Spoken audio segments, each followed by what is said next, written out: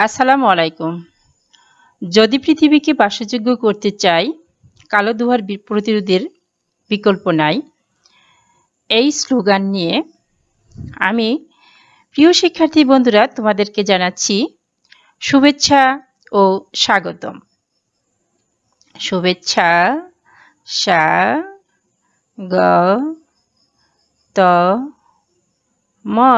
স্বাগতম শুভেচ্ছা ও স্বাগতম। আমি আছি তোমাদের সাথে জাহানারা আক্তার, সহকারী শিক্ষিকা, মাদ্রাসা আসিম বিন সাবিত রাদিয়াল্লাহ, বরাবর কালিয়াকৈর, গাজীপুর। প্রিয় শিক্ষার্থী বন্ধুরা, লক্ষ্য করো, দেখো একটি শিশু শীতের দিনে নিজেকে চাদর দ্বারা আবৃত করে রেখেছে উষ্ণ হওয়ার জন্য।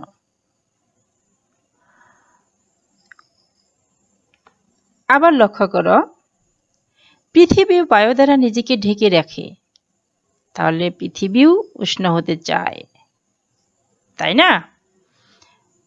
তার মানে আমরা আজকে কি পড়ব পৃথিবীর উষ্ণায়ন বা বৈশ্বিক উষ্ণায়ন।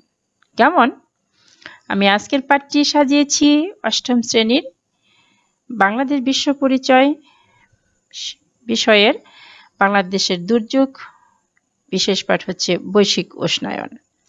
আজকের এ পাঠ হতে প্রিয় শিক্ষার্থী বন্ধুরা বৈশ্বিক উষ্ণায়নের ধারণা ব্যাখ্যা করতে পারবে, ওজোন স্তর কি তা জানবে, বায়ুমণ্ডলের স্তর সম্পর্কে জানবে, বৈশ্বিক উষ্ণায়নের কারণ ও প্রভাব বা ফলাফল বিশ্লেষণ করতে পারবে। আর একটা বিষয় হচ্ছে সমুদ্রের পানির উচ্চতা বৃদ্ধির ফলাফল বা প্রভাব জানবে।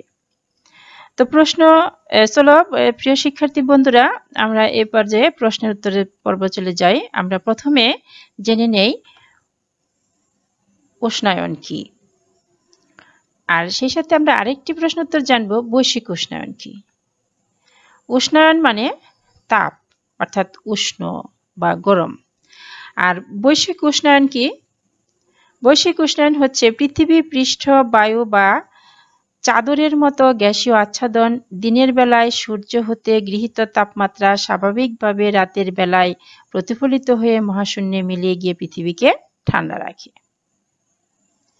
এখানে কথাগুলো বোঝার চেষ্টা করো। পৃথিবী পৃষ্ঠ বায়ু বা চাদরের মতো গ্যাসীয় আচ্ছাদন দ্বারা দিনের বেলায় সূর্য হতে গৃহীত তাপমাত্রা স্বাভাবিকভাবে এই রাতের বেলায় প্রতিফলিত হয়ে মহাশূন্যে মিলিয়ে গিয়ে পৃথিবীকে ঠান্ডা রাখে। কিন্তু বায়ুমণ্ডলে নির্দিষ্ট কিছু গ্যাসের পরিমাণ বৃদ্ধি পাওয়ায় প্রতিফলিত তাপ সম্পূর্ণভাবে মিলিয়ে না গিয়ে বায়ুমণ্ডলকে উত্তপ্ত রাখে। আস্তে আস্তে প্রতিনিয়ত তাপ বৃদ্ধির ফলে পৃথিবীর তাপমাত্রা বাড়তে থাকে। এটাকেই বলা হয় বৈশ্বিক উষ্ণায়ন।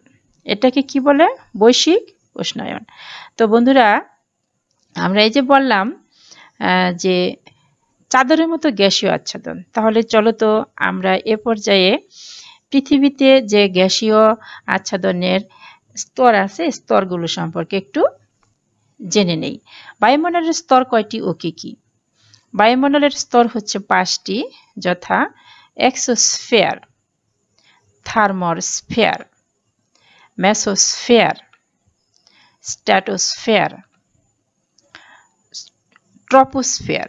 ট্রপোস্ফিয়ারটা হলো এই স্তর ভূপৃষ্ঠের নিকটবর্তী, সমুদ্রপৃষ্ঠ হতে 12 থেকে 15 কিলোমিটার পর্যন্ত বিস্তৃত। প্রিয় শিক্ষার্থী বন্ধুরা, আমি আরেকটি বিষয় তোমাদের সাথে আলাপ করতে চাই, জানাতে চাই, সেটা হচ্ছে স্ট্র্যাটোস্ফিয়ার, অর্থাৎ এই যে ট্রপোস্ফিয়ার পরের যে স্তর তার নাম হচ্ছে স্ট্র্যাটোস্ফিয়ার। স্ট্র্যাটোস্ফিয়ারটা হচ্ছে স্ট্র্যাটোস্ফিয়ার থেকে অর্থাৎ 15 থেকে 50 কিলোমিটারের ভিতরে হচ্ছে তোমার ওজোন স্তর। আর এই ওজোন স্তরটা হচ্ছে ট্রপোস্ফিয়ার এবং স্ট্র্যাটোস্ফিয়ারের মাঝখানে।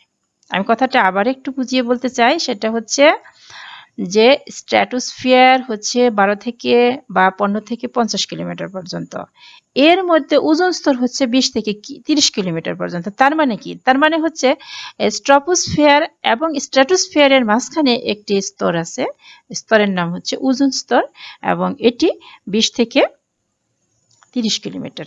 তো চলো আমরা এই পর্যায়ে ওজোন স্তর সম্পর্কে জেনে নেই। ওজোন স্তর কি, এর কাজ কি? আরেকটি প্রশ্ন জানবো গ্রিন হাউস গ্যাস কি, আরেকটি প্রশ্ন উত্তর জানবো গ্রিন হাউস গ্যাসের কাজ কি। তো চলো বন্ধুরা আমরা প্রথমে উত্তরগুলো জেনে নেই। ওজোন স্তর কি? বায়ুমণ্ডলের দ্বিতীয় স্তরে ওজোন স্তর থাকে, এটি কিন্তু আমি একটু আগে তোমাদের বুঝিয়ে দিয়ে আসলাম। এটি স্ট্র্যাটোস্ফিয়ার স্তরে 20 থেকে 30 কিলোমিটার পর্যন্ত বিস্তৃত। সূর্যের অতিবেগুনি রশ্মি শোষণ করে পৃথিবীর জীবজগৎকে রক্ষা করে। এ সম্পর্কে তো আমি তোমাদের একটি ভিডিও দেখাবো, তখন তোমরা এই ভিডিওটি একটু ভালো করে খেয়াল করে দেখলেই এটা আর একটু ক্লিয়ার হয়ে যাবে তোমাদের কাছে, যে সূর্যের অতিবেগুনি রশ্মিকে কিভাবে তোমার হচ্ছে এই ওজোন স্তর সূর্যের ওখানে ফেরত পাঠিয়ে পৃথিবীকে রক্ষা করে, সেটা তোমরা দেখতে পাবে। আচ্ছা, তো চলো প্রিয় শিক্ষার্থী বন্ধুরা আমরা পরের প্রশ্ন উত্তর জেনে নেই। গ্রিন হাউস গ্যাস কি? এ পর্যায়ে হচ্ছে কতগুলো গ্যাসের সমন্বয়ে গঠিত একটি আচ্ছাদন, যেমন nitrogen, oxygen, carbon dioxide, methane, nitrous oxide, জলীয় বাষ্প ও ওজোন গ্যাস ইত্যাদি গ্যাসের সমন্বয়কে তোমার গ্রিন হাউস গ্যাস বলে। তাহলে চলো এবার আমরা জেনে নেই গ্রিন হাউস গ্যাসের কাজ কি। গ্রিন অর্থ সবুজ, হাউস অর্থ বাড়ি, অর্থাৎ গ্রিন হাউস অর্থ সবুজের বাড়ি। ঠিক বলছি না তো? হ্যাঁ, ঠিকই বলছি। গ্রিন ইংরেজি শব্দ, হাউস ইংরেজি শব্দ, ভালো হয়েছে। অর্থাৎ পৃথিবী পৃষ্ঠে সবুজ গাছপালা জন্মিয়ে পৃথিবীকে জীব বসবাসের উপযোগী করে তোলাই গ্রিন হাউস গ্যাসের অন্যতম কাজ। বিভিন্ন কারণে এই গ্রিন হাউস গ্যাসগুলোর মধ্যে পৃথিবীর জন্য ক্ষতিকারক গ্যাস কার্বন ডাইঅক্সাইড শতকরা 25 ভাগ, নাইট্রাস অক্সাইড 19 ভাগ এবং মিথেন 100 ভাগ বৃদ্ধি পেয়েছে, ফলে পৃথিবীর তাপমাত্রা বৃদ্ধি পাচ্ছে। তাই গ্রিন হাউস অর্থাৎ সবুজ বাড়ি আর সবুজ থাকছে না, এটাই গ্রিন হাউস ইফেক্ট বা গ্রিন হাউস প্রতিক্রিয়া। সবুজ থাকছে না, তাহলে তো সর্বনাশ। তো চলো বন্ধুরা আমরা এই ভিডিওটা দেখে নেই, কেমন? পৃথিবীর বায়ুমণ্ডল পাতলা চাদরের মতো পৃথিবীকে আবৃত করে রেখেছে। ছাতা যেমন মানুষকে রোদ বৃষ্টি হতে রক্ষা করে, সূর্য হতে ভেজেবল রশ্মি, আল্ট্রাভায়োলেট রশ্মি, ইনফ্রারেড রশ্মি পৃথিবীতে আসে, কিন্তু ওজোন স্তর ক্ষতিকারক আল্ট্রাভায়োলেট রশ্মি ফেরত পাঠায়। অন্যান্য রশ্মি থেকে গেলেও বিশেষ করে ইনফ্রারেড রশ্মি ফেরত গিয়ে পৃথিবীকে ঠান্ডা করে। কিছু কিছু গ্যাস এই ইনফ্রারেড রশ্মির ফেরত যাওয়াকে বাধা দেয়, এটা পৃথিবীকে উত্তপ্ত রাখে। এভাবে উত্তপ্ততা বৃদ্ধি পাচ্ছে, এটাই বৈশ্বিক উষ্ণায়ন। প্রিয় শিক্ষার্থী বন্ধুরা, এতক্ষণ তোমরা যে ভিডিওটি দেখলে, এই ভিডিওতে নিশ্চয়ই বুঝতে পারছো ওজোন রশ্মি কিভাবে পৃথিবীর ক্ষতিকারক সেই আল্ট্রাভায়োলেট রশ্মিকে অর্থাৎ অতিবেগুনি রশ্মিকে ফেরত পাঠাচ্ছে, এবং আরও যে দুটি রশ্মি এর মধ্যে একটি হচ্ছে ইনফ্রারেড রশ্মি, এই ইনফ্রারেড রশ্মি কিভাবে তোমার হচ্ছে রাতের বেলা প্রতিফলন করে পৃথিবীকে ঠান্ডা রাখে, কিন্তু কতিপয় গ্যাসের বৃদ্ধির কারণে এই ইনফ্রারেড রশ্মি ফেরত যেতে পারে না, এটা পৃথিবীতে থেকে যায় এবং এর তাপমাত্রা বাড়ে। আবার পরের দিন সূর্য উঠে আবার তাপ হয়, আবার তাপ থেকে যায়, এমনিভাবে আস্তে আস্তে পৃথিবী উত্তপ্ত হয়ে উঠছে। এটা নিশ্চয় আমাদের জন্য একটি ভয়ানক চিন্তা ভাবনা, তাই না? তো এখন এই যে ক্ষতিকারক গ্যাস তোমার হচ্ছে এই ইনফ্রারেড রশ্মি, আল্ট্রাভায়োলেট রশ্মি, এদেরকে তোমার ফেরত যেতে সহযোগিতা করে যে ওজোন স্তর, এই ওজোন স্তরের এই গ্যাসগুলো আমাদের এই কিছু ক্ষতিকারক গ্যাস, যেমন ওই যে একটু আগে বললাম যে কার্বন ডাইঅক্সাইড, এরপরে বিভিন্ন গ্যাসের নাম বললাম, এই গ্যাসগুলো ওজোন স্তরকে ক্ষতিগ্রস্ত করছে, ফলশ্রুতিতে পৃথিবী উষ্ণায়ন হচ্ছে। এখন কেন তোমার হচ্ছে এই ক্ষতিকারক গ্যাসের পরিমাণ বৃদ্ধি পাচ্ছে, আমরা সেই সম্পর্কে জানবো। তো এই পর্যায়ে চলো আমরা জেনে নেই জীবাশ্ম জ্বালানি কি। জীবাশ্ম জ্বালানি হলো এক প্রকার জ্বালানি যা বায়ুর অনুপস্থিতিতে অবাধ পচন প্রক্রিয়ায় তৈরি হয়। মৃত গাছের পাতা, মৃতদেহ ইত্যাদি জীবনের উপাদান হাজার হাজার বছর ধরে মাটির নিচে চাপা পড়ে এই জ্বালানি তৈরি হয়। এই প্রক্রিয়ায় জ্বালানি তৈরি হতে মিলিয়ন বছর লাগে, সাধারণত 650 মিলিয়ন বছর। যেমন দেখো কয়লা, আমরা একটু দেখি আমাদের এই কয়লা, এই যে দেখো এটা হচ্ছে কয়লা, এই দেখো কয়লার পাহাড়। তো পাহাড় বলতে কয়লা কেটে মানে এটা তোমার হচ্ছে উপরে রাখা হয়েছে, পরবর্তীতে নিয়ে জ্বালানির কাজে ব্যবহার করা হবে। এই যে তোমার হচ্ছে কয়লা, এই কয়লা পোড়ালে কিন্তু ওই যে ক্ষতিকারক যে অন্যান্য গ্যাস আছে সেগুলো বৃদ্ধি পাবে। বন্ধুরা, অনেকক্ষণ ধরে আমরা পড়তেছি, ভিডিও দেখলাম, আর কঠিন কঠিন বিষয়গুলো শুনলাম। আর সবচেয়ে বেশি বড় কথা হলো কি, যে পৃথিবী উষ্ণায়ন হচ্ছে, গরম হচ্ছে, তাপমাত্রা বৃদ্ধি পাচ্ছে, ভয় লাগছে, তাই না? তো চলো এ পর্যায়ে আমরা একটা কবিতা শুনে নিই। হ্যাঁ, কবিতাটি কি? পৃথিবী নতুনত্বকরণ, অর্থাৎ কিভাবে পৃথিবীকে বাসযোগ্য করা যায়, নতুনের মধ্যে আনা যায়, আবার পূর্বের প্রথম অবস্থার পৃথিবী যেরকম ছিল এরকম আনা যায় কিনা। আর কবিতাটি লিখেছি আমি জাহানারা আক্তার। যদি পৃথিবীকে বাসযোগ্য করতে চাই, কালো ধোঁয়া প্রতিরোধের বিকল্প নাই।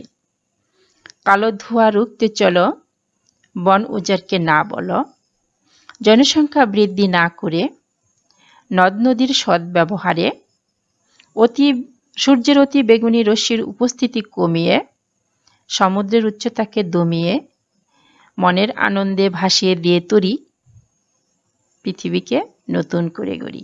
প্রিয় শিক্ষার্থী বন্ধুরা, দেখো সুন্দর একটি কবিতা শোনালাম, তাই না? এটা কি শুধু কবিতা? না, শুধু কবিতা না। এই কবিতার মধ্যে তোমাদের জন্য কি আছে? এই পৃথিবীর মানুষদের জন্য সতর্কবাণী আছে। কি আছে? কালো ধোঁয়া প্রতিরোধ, এরপর কি বন উজাড় না, অর্থাৎ বন আর কাটা যাবে না, জনসংখ্যা বেশি বৃদ্ধি করা যাবে না, নদ নদীর সদ্ব্যবহার করতে হবে, এরপরে সূর্যের অতি বেগুনি রশ্মির উপস্থিতি কমাতে হবে, সমুদ্রের উচ্চ হইতেছে, এই উচ্চতাকে কমাতে হবে, তাহলেই কি হবে? পৃথিবী আবার নতুন হবে। তাহলে কবিতা হলো। তাহলে চলো আমরা এ পর্যায়ে জেনে নেই এই যে কি কি কারণে তোমার বৈশ্বিক উষ্ণতা বৃদ্ধি পাচ্ছে, সেই কারণগুলো এ পর্যায়ে আমরা জানব। কেমন? শিল্প কারখানার বর্জ্য তোমার হলো বৈশ্বিক উষ্ণতা কি করতেছে? বৃদ্ধি করতেছে। এরপরে হচ্ছে কালো ধোঁয়া বর্তমান বিশ্বে ব্যাপক হারে নগর গড়ে উঠছে, মানুষ কাজের খোঁজে শহরে ছুটছে, ফলে শহরে জনসংখ্যার চাপ ও বিভিন্ন প্রকার যানবাহনের সংখ্যা বাড়ছে। এসব যানবাহনে নির্গত কালো ধোঁয়া হচ্ছে কার্বন ডাই অক্সাইড। তাছাড়া শিল্প কারখানা কালো ধোঁয়া নগরের বায়ুতে কার্বনের পরিমাণ বাড়িয়ে দেয়।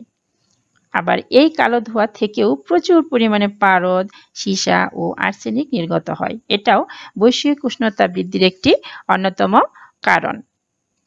ঠিক আছে, তো চলো বন্ধুরা আমরা আরেকটা কারণ দেখি, জীবাশ্ম জ্বালানির ব্যবহার। একটু আগে তোমাদেরকে জীবাশ্ম জ্বালানি কি আমি বলেছি।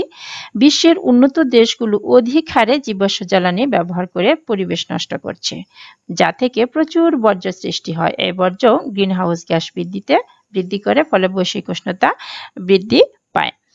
এরপরে আমরা জানবো পারমাণবিক চুল্লির ব্যবহার। বিশ্বের উন্নত দেশে জ্বালানির জন্য পারমাণবিক চুল্লি ব্যবহার করে, যা থেকে প্রচুর বর্জ্য সৃষ্টি হয়। এই বর্জ্য গ্রিনহাউস গ্যাস বৃদ্ধি করে, এটাও বৈশ্বিক উষ্ণতা বৃদ্ধির কারণ। আমরা স্থির চিত্রের মধ্যে গিয়ে এই যে কারণগুলো বলছি, এই কারণের চিত্রগুলো দেখে নেব। এরপরে হচ্ছে ওজোন স্তর ক্ষয়। ওজোন স্তর কি তোমরা নিশ্চয়ই বুঝতে পারছো। আর এই ওজোন স্তরটি কি হচ্ছে? আস্তে আস্তে ক্ষয় গিয়ে যাচ্ছে, কমে যাচ্ছে, ফলশ্রুতিতে তাপমাত্রা বৃদ্ধি পাচ্ছে। সূর্যের অতি বেগুনি রশ্মির প্রভাব। HCFC অর্থাৎ হাইড্রোক্লোরোফ্লোরোকার্বন গ্যাসের প্রভাব, অর্থাৎ এই গ্যাস বৃদ্ধি পাচ্ছে এবং এটি প্রভাব বিস্তার করছে। কার্বন ডাই অক্সাইড গ্যাসের পরিমাণ বৃদ্ধি পাচ্ছে, নাইট্রাস অক্সাইড গ্যাসের পরিমাণ বৃদ্ধি পাচ্ছে, মিথেন গ্যাসের পরিমাণ বৃদ্ধি পাচ্ছে।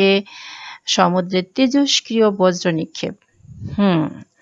সমুদ্রের তেজস্ক্রিয় বজ্র নিক্ষেপ বলতে এই যে সারা বিশ্বের জনসংখ্যা বৃদ্ধি পাচ্ছে, আর এই বর্ধিত জনসংখ্যার জন্য তোমার হচ্ছে কাজের জন্য কলকারখানা সৃষ্টি হচ্ছে, বা জিনিসপত্র তৈরি করা হচ্ছে। আর এই কলকারখানার বর্জ্যগুলো সমুদ্রের মধ্যে নিক্ষেপ করা হচ্ছে। ফলশ্রুতিতে কি হচ্ছে? হ্যাঁ, সমুদ্রের পানি তোমার হচ্ছে দূষিত হচ্ছে, আর সেই সাথে জীববৈচিত্র্য ধ্বংস হচ্ছে। নদ নদী, খাল বিল, হাওর বাওয়ারের অপব্যবহার।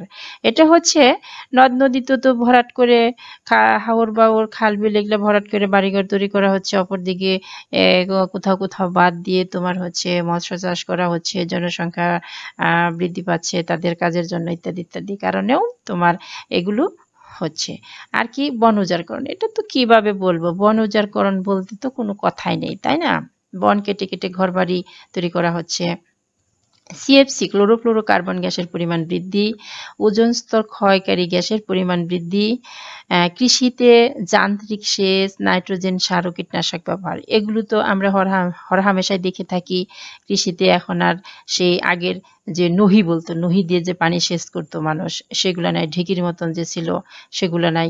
এখন কি তোমার হচ্ছে মোটর নিয়ে জুড়ে দেয়, নাইট্রোজেন সার দিয়ে কৃষিতে তোমার উর্বরা শক্তি বাড়ায় এবং কীটনাশক ব্যবহার করে। ফলশ্রুতিতে এগুলো কিন্তু বৈশ্বিক উষ্ণতা বৃদ্ধির কারণ।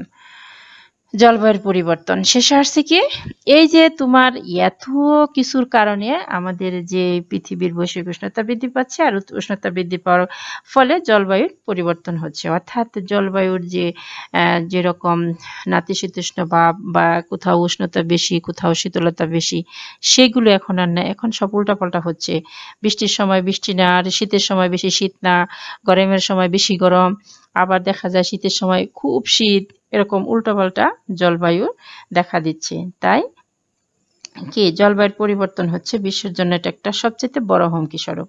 তো কেন হচ্ছে? বন উজাড়করণ, সমুদ্র পৃষ্ঠের উচ্চতা বৃদ্ধি, উত্তর দক্ষিণের মেরু অঞ্চলের বরফ গলা, মরুকরণ ইত্যাদি সহ বিশ্বের বিভিন্ন কারণে পৃথিবীর জলবায়ু পরিবর্তন হচ্ছে। তাই জলবায়ু পরিবর্তনের বিপদ মোকাবেলায় বিভিন্ন পদক্ষেপ গ্রহণ করা উচিত।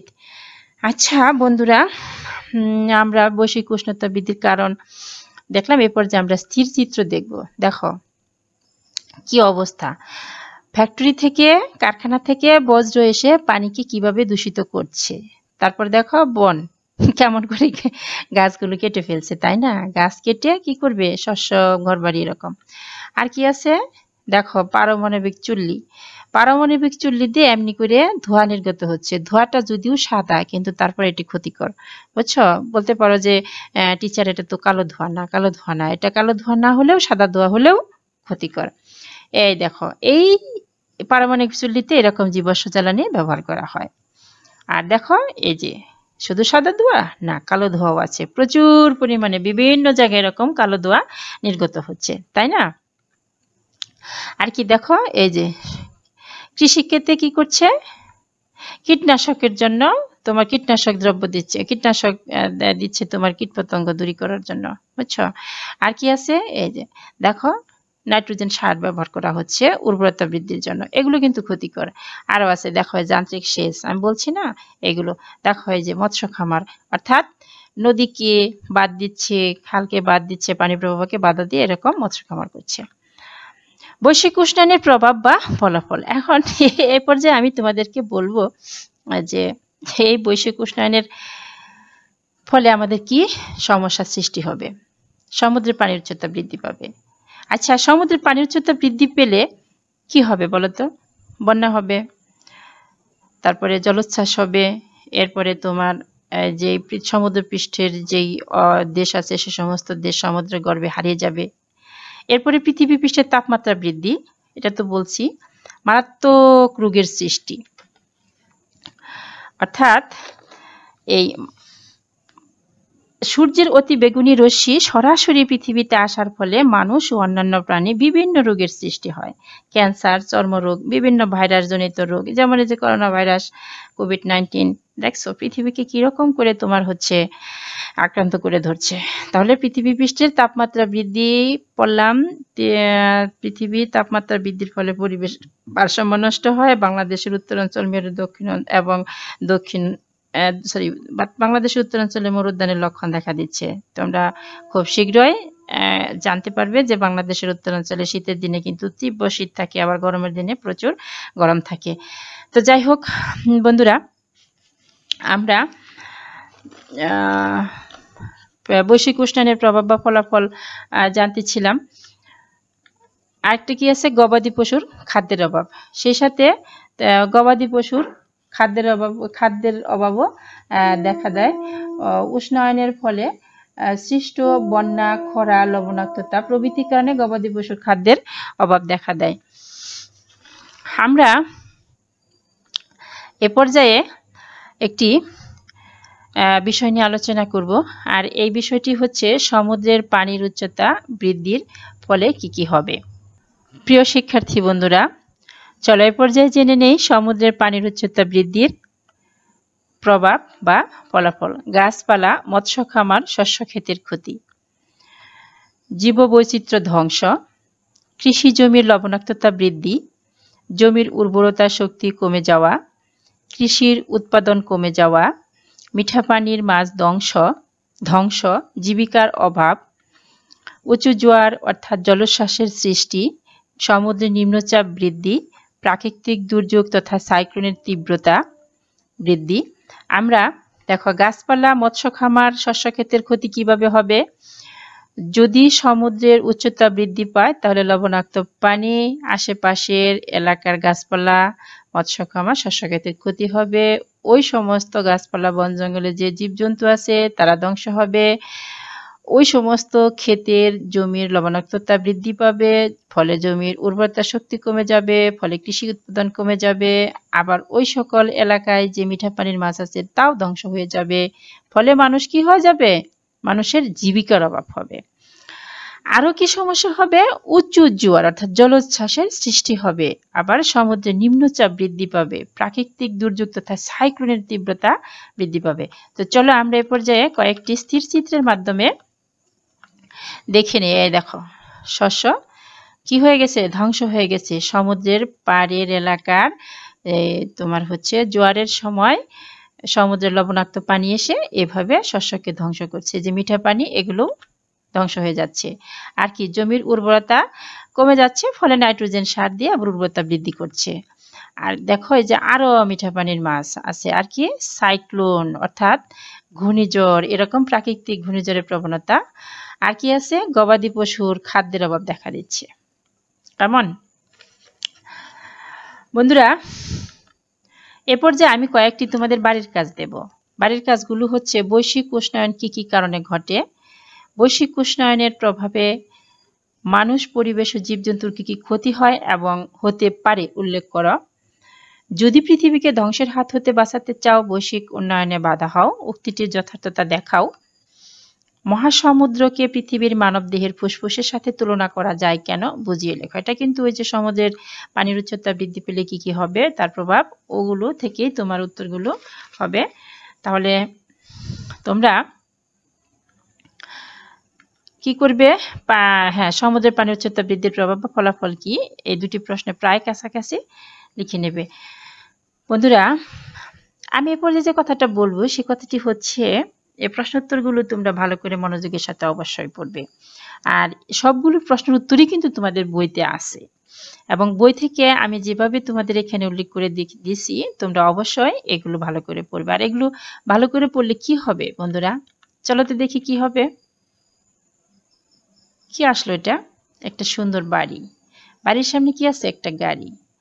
তুমি যদি একটু ভালো করে পড়াশোনা করো, আমাদের প্রতিদিনের এই যে ক্লাসগুলো দেখো এবং পড়াশোনা করো, তাহলে তোমার জীবনে ওইরকম একটি সুন্দর গাড়ি আসবে, এরকম একটি সুন্দর বাড়ি আসবে, থাকা নিশ্চয়তা পারবে।